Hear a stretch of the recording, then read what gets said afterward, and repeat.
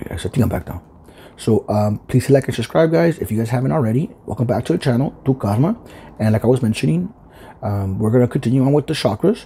Where we left off on the sacral chakra. So we did the root, and it's a sacral. Now we're doing the solar plexus, which lays right here. It lays 6 inches above the navel.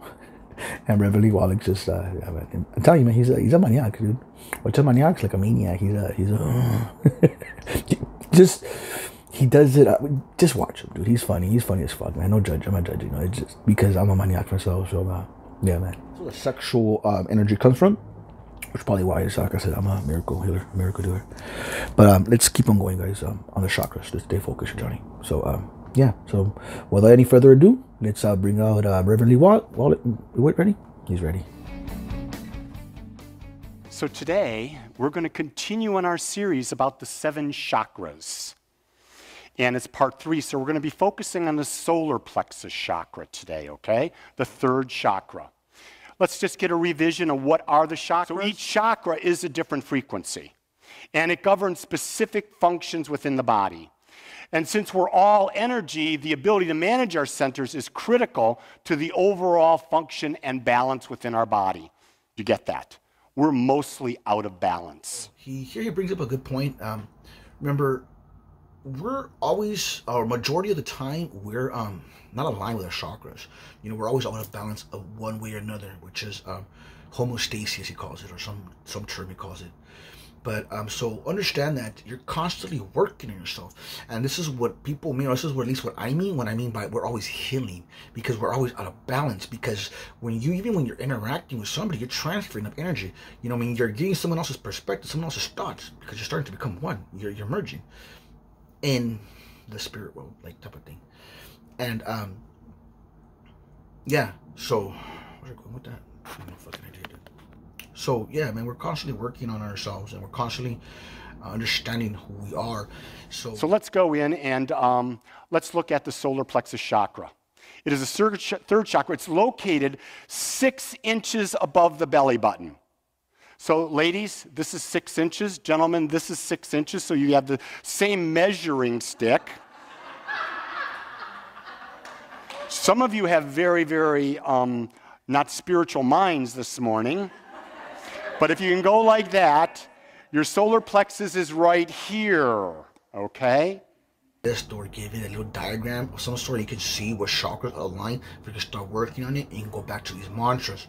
And when he mentions about these mantras, just real quick, he mentioned it. What he mentioned was, it's not just the mantra, but it's the sound. Bam, ram. Like this one's ram. This is the solar plexus chakra, which is yellow, by the way. It's a yellow chakra, and that one is ram. So when you're vibrating, you're giving yourself a frequency, so your cells are vibrating at a certain level. And when you're vibrating at a certain level, and dude, this is a good little experiment that's done, which is synchronicity. Because you know, they put like a little TikTok things, they put it on there, and they start clicking. And they put it on top of, like, I think cans or rollers, and it'll start syncing by itself. Like, it gets into synchronicity. As soon as you grab it and put it onto the table, it comes out of sync, because it's no longer working together. It's not synchronized. But that just to show you the physics of synchronicity. It does exist. It's out there. These are the experiments science is doing to prove understanding of things, because that's something new to a lot of us, especially me. Understanding spirit, understanding our other senses. We do have other senses. We do have remote viewing. We are clairvoyant. You know, we are telepathic. We are mind readers. We could see it, because once you reach all this, and you can, the more aligned you are, in other words, what I'm trying to say, the more you're going to ascend, the more you can see these spiritual gifts. In a good example that I give, it's like, the kids are outside yelling, my boys out there. It's infrared cameras. You know, you can see people's heat. So there's certain type of view. Those are different. It's like the predator. It's like the movie Predator. Think about the movie Predator, like that. Like, you know what I mean? It's you're looking through the different lenses. You know, their lenses. They're that we don't see. The other people, it's like cats. They can see stuff. They can see spirit. Birds, they can see things. It's. I think sometimes either they see spirit, or spirit communicates through them. Just like we channel, just like we, get downloads, animals do too, in their own way. And it's they're leveling up too, man, because they're leveling up as well. This is where like I want to understand more of, because I know there's more answers to this, but that I can't confirm and say yes it is.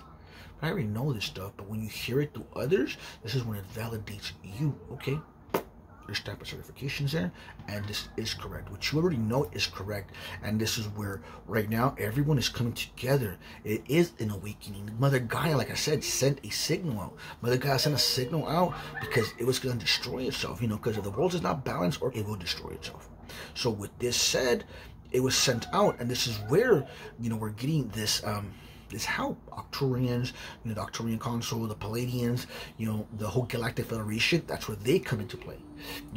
That I'm understanding and seeing. I'm not nowhere near of understanding it completely. It's literally fucking fresh to me. It's all new to me. Where I mentioned before, my profession in the sense of like where my expertise is at is narcissism, codependency, understanding it, to escape it and heal yourself. Escape it because they're not gonna let you go. Understand that they're not. Once you're a supply of them and you're a good supply, and they know it, they're not gonna let you leave.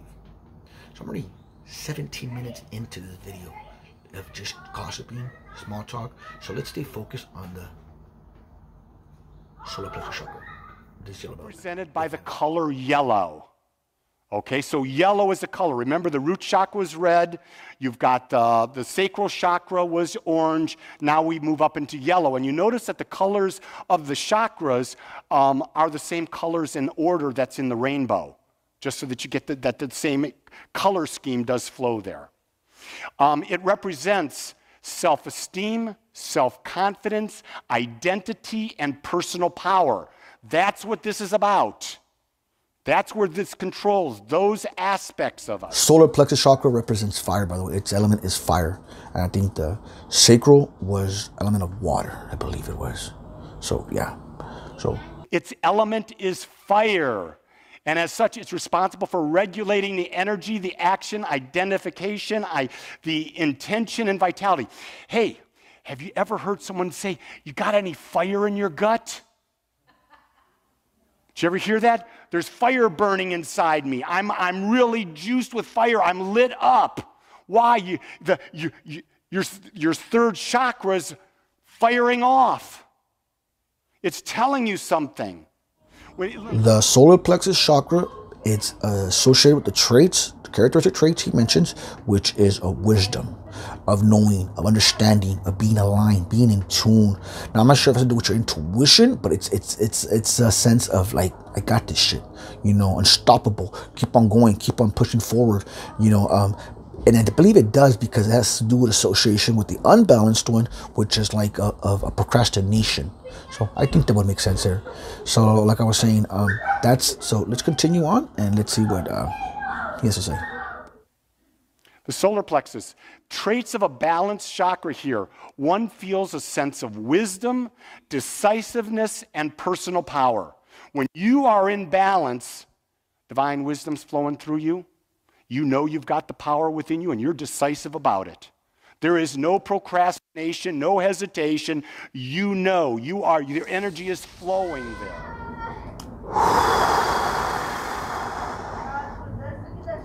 Okay. So he's talking about traits of an unbalanced chakra or a not balanced chakra.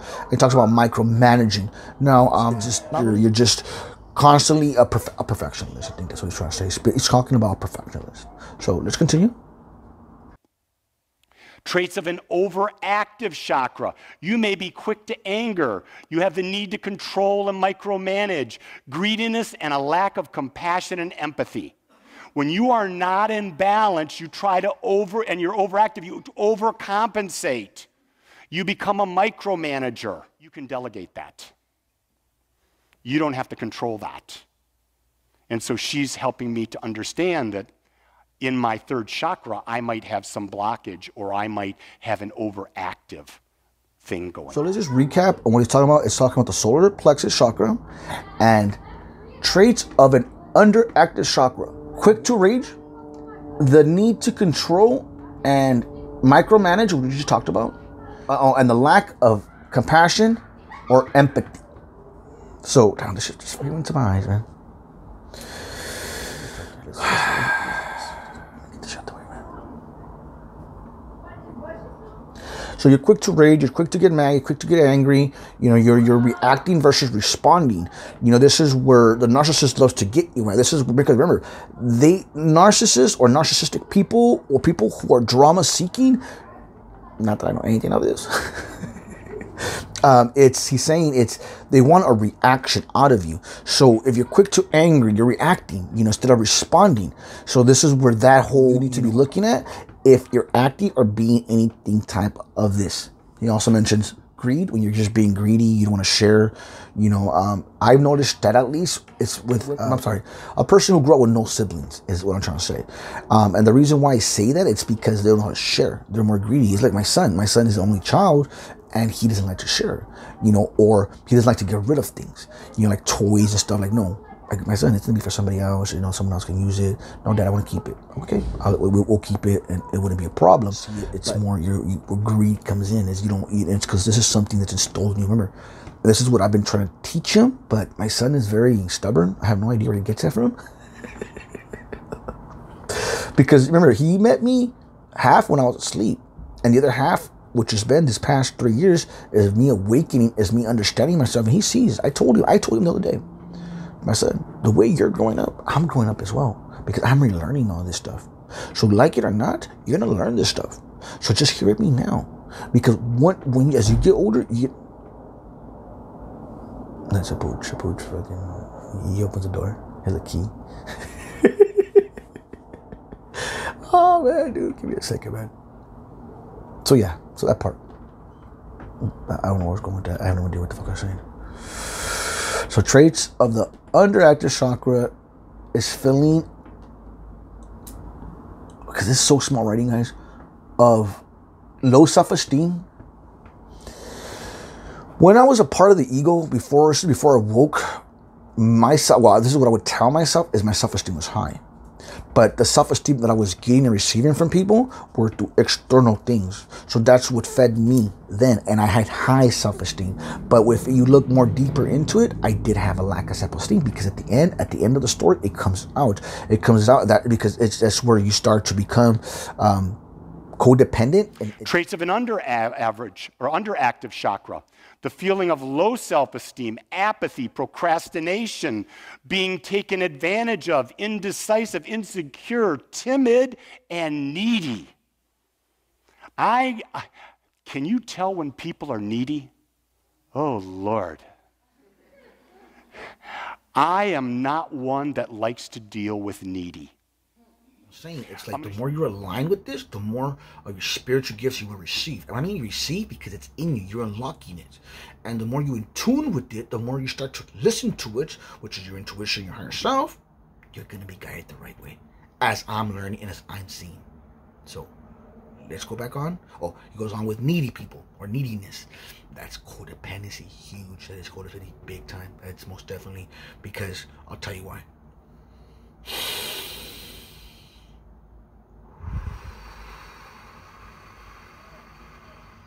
You want to feel wanted. You want to feel as you're needed. You know, that was one thing with mine when I was being discarded, was just like, I'm no longer needed. I'm no longer wanted. You know, I was even going to the part of like, just use me. And this is how I understand how people and can get trapped in that toxic relationship, because you're wanted, or at least you're wanted. Or when it comes to females, just, you know what I mean, putting out and giving their body away, should I say, just for the pleasure of pleasuring someone else as well. Yeah, they're getting pleasure, but pleasure of someone else's. That's where you know, because you're feeling needed. I'm wanted, so that people like me. I'm the center of attention, you know. And that's where you have to work on yourself. This is defiant self-love comes into play, of loving you for who you are and all of yourself. And the more you respect yourself, that's where respect comes into play. Because when you respect yourself, others will respect you. How can you expect respect when you can't respect yourself? You know, the way you treat yourself is the way others are going to treat you. And they're going to test you, by the way. Because what are you allowing? What are you accepting? So your boundaries come into play. So just stay focused here. Which reminded me to add, it's just because when you feel wanted, you know, you're being needy. You're needing someone to validate you, to validate your feelings, to validate because you don't know how to do it, because you're the one who's lacking this part, which is, like I mentioned, this is your solar plexus chakra, and there's more to it, but I just lost it. So that's what I'm saying. You're looking for validation. Did I mention that? I probably did. So you're seeking validation from other people or other places. So this is where, like, it's big, I believe. And the reason why it brings me up, because of borderlines. So borderlines, that's where they want to feel needed and stuff. I believe this is where the borderlines come in, because it just no, because my imagination is right now is really sexual. So it's this is where I think, you know, swinging comes in, and like gangbangs and stuff like that. Yeah, because you become the center of attention. You're the one that's wanted, especially, well, that's the mindset you start. How do I know this? I'm telling you, I must have fucking been a swinger in my past life. Why? I've never experienced it in this life. I would like to be badass. It'll be an experience. But it's not something that I'm seeking, you know. But I can see where people seek this just to get that feeling, just to get that feeling of attention, of neediness, of that you are wanted. There you go, that you're wanted.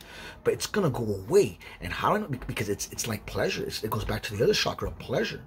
You know, it's once that pleasure's gone, once it leaves, you're left by yourself. And this is where the walk of shame comes in. Right in my college days, you know, where the women have to take the walk of shame through the hall, and the next morning when they're sober, after all the high comes down, because it's only temporary. All that shit's only temporary before you come back crashing down, or going back to the hole, or you're digging yourself into a bigger hole because you were ignoring it. You can't ignore it. You could ignore it, but it's going to come back. It's going to manifest again. So you have to acknowledge this stuff. This is where the inner work comes into play. So let's continue.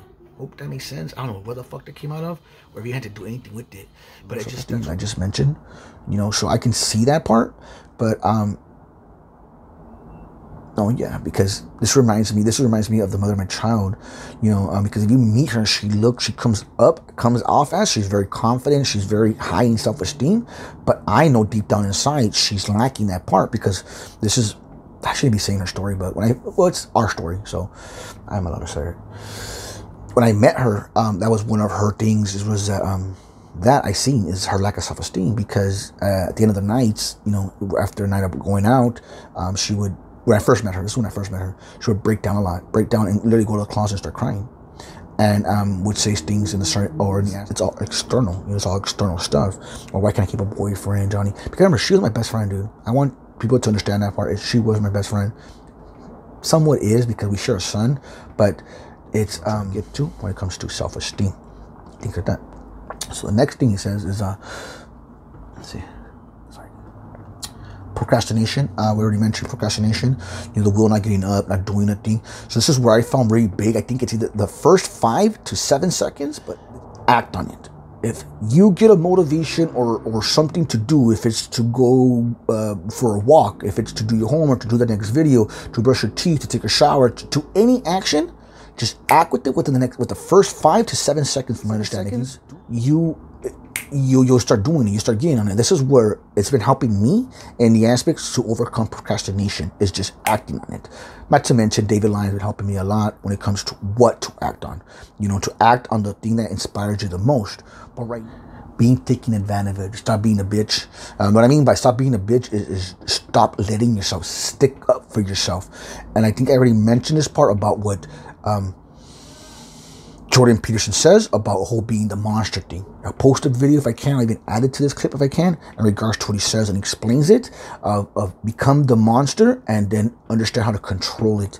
You know, it's like the whole thing of the meek shall inherit the earth. You know, carry your sword sheath, but learn how when to use it. Learn when to be a fucking badass. Understand it. You know, because this is where the whole shadow integration comes into play. Because if you're too timid and being a pushover, they're gonna take advantage of you. They're gonna fucking eat you alive. And that's one thing I learned here big in the hood, in the ghetto, where I'm at here, is you cannot let yourself stick up for yourself. No matter the bully is big, stick up for yourself.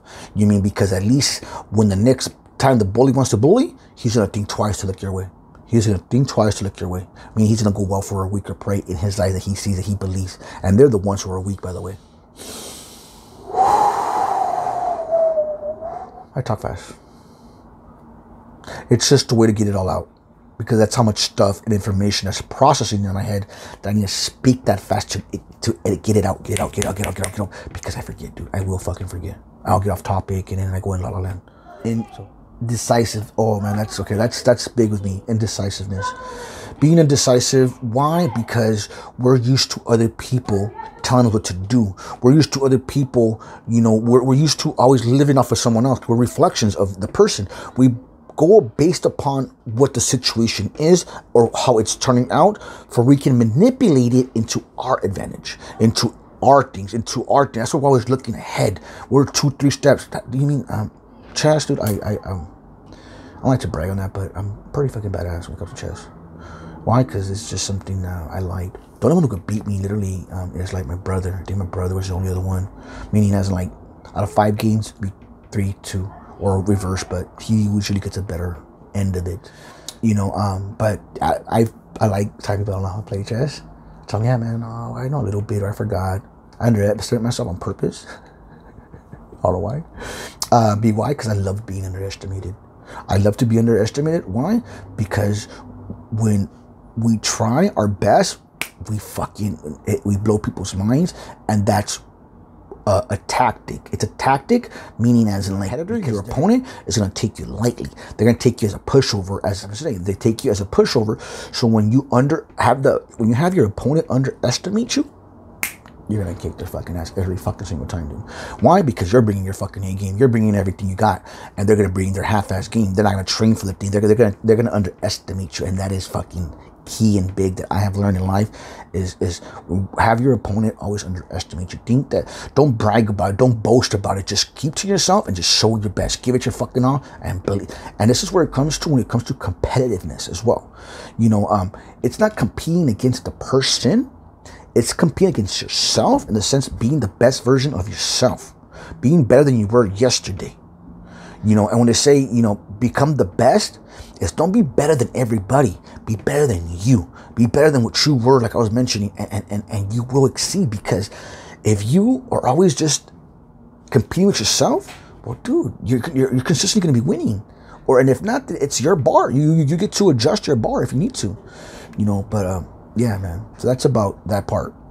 So anyway, son coming in right now. Just thinking about how to come in. Let's see. Yeah, of course. Does it cost you 1 Huggies before you leave? So you have to try fix it, but I'm trying to fix it.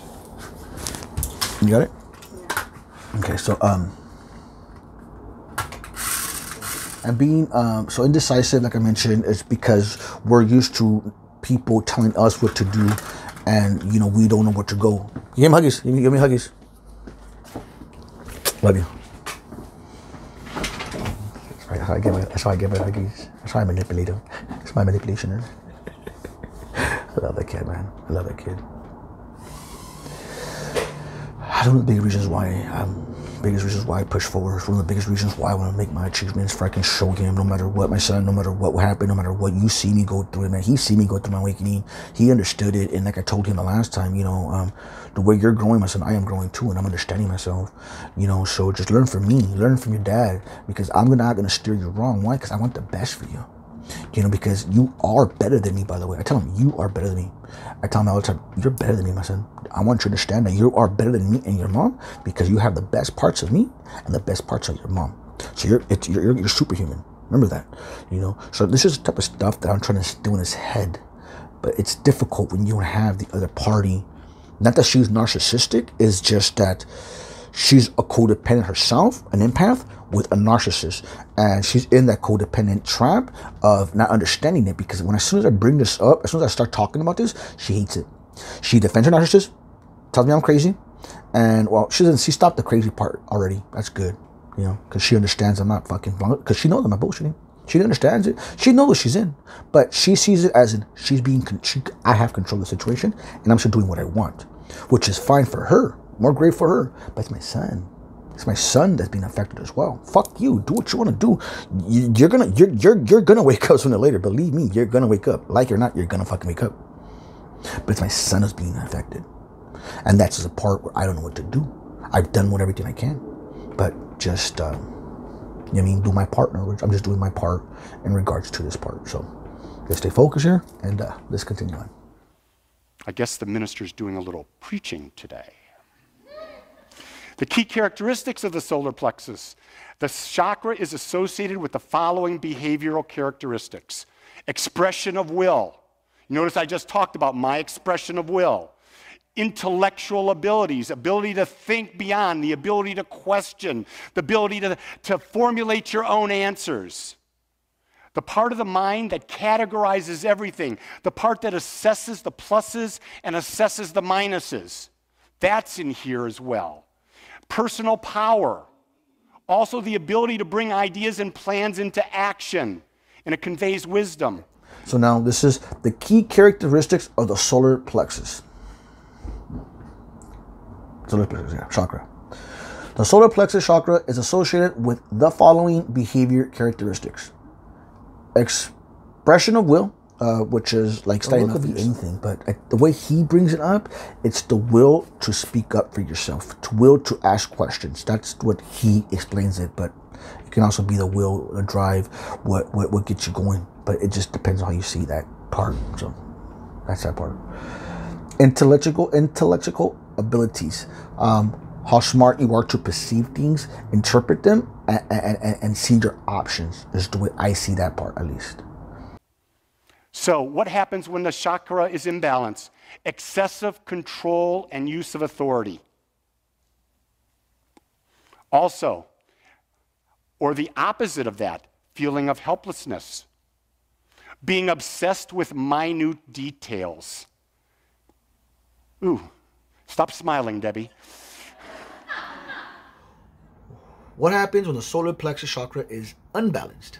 So it's excessive control and use of authority. And this is like I mentioned before, you know what I mean, when the root chakra is being mentioned, of crooked as cops, of fucking politics, of people just using, if you're at work and you're a boss, taking advantage of other people. You're just abusing your power. You're abusing the lack of somebody else's intelligence not to understand what's really going on at the moment.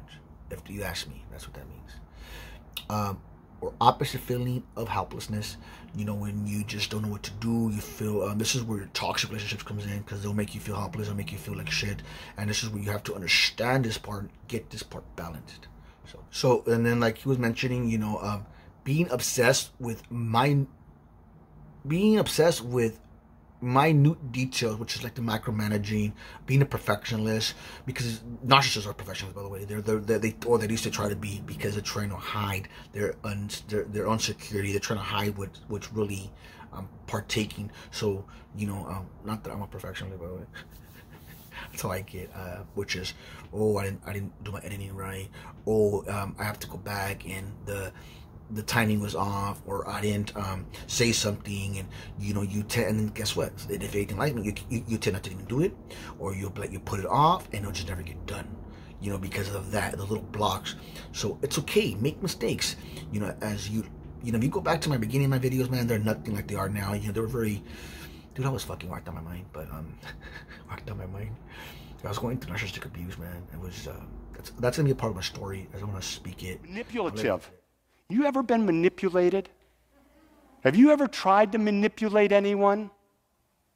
How many people in here have ever been in a relationship? Was there manipulation going on at some point or some time on both sides? Darn right, aren't we? Because why? We're living in conditional love, which means if you do what I want, I'll be happy, and I like when you do what I want, but I'm going to have a perpetual need for you to do what I want, and that never is going to work. And it says manipulative, you know, which we all do, man, you know, especially if you're toxic, codependent, like I used to be, then yes, you manipulate in your own way, because you want to get... All a codependent is, you're a half narcissist, because you still have feelings, you still have emotions. You are a problem solver, you don't want to go through it, but it's they're fucking with you, they're tricking you, they're making you believe otherwise. And since you're lacking that sense of identity, they try to give it to you, and the one they're giving you is to their benefit, by the way. You know, this is where manipulation comes into play, and it's big, and I'm sure we all know about this, so I can go on forever on this part, but I think I've touched on it already in my other video, so let's go on to the next one. Also, misusing your power. You see this happen a lot when it's imbalanced, that people misuse their power. Is misusing of power, which I believe is the same thing as excessive control and the use of authority. You know, the misuse part, the best way I can describe that comes to mind, it's like what was happening with me, you know, in the sense of the person, let's just say the cricket ass cop was using his taxpayer dollars, taxpayers' money to fund his own fucking, that's misuse of power. You know, government, what's going on with politics right now. You mean you're misusing your power, dude. I don't need to explain that too much. Lack of clear direction. That's something that's me there, because you have to get what I've learned from this part. Hey, put the mic in. Okay, we're mic'd up now. Sorry about that, guys. So I already mentioned the misusing of power and the excessive control and use of authority. Well, we know where that comes from. I already mentioned it's kind of one of them saying there. He puts a lack of clear direction, which I'm guilty of. Why? Because we don't give ourselves goals. Because, well, at least me, I never was really taught what goals are, in the aspect of, like, you know, set an intention and don't worry about the how and why. You know, the why and how, that's where divine comes in. That's when spirit comes in. That's regarding angels. And that's where the whole, it will happen for yourself. Just give yourself a target, focus on it. It's just kind of like the whole, keep your eye on the prize. And the best part, you are the prize.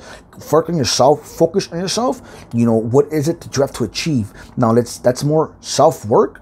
But if this is more for the 3D world, if you want to manifest something, a house or a car or materialistic, is just know it's there. See the people who have it or are working on it. See what they're doing, and then adjust yourself to it. There I go again, looking this way. Look this way. Isn't what it is? Okay, let's stay focused here.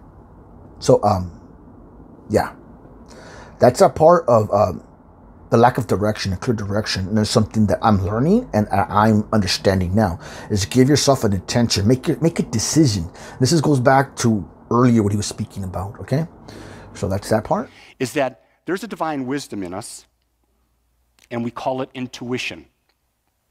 That wisdom will tell us what we need to do next.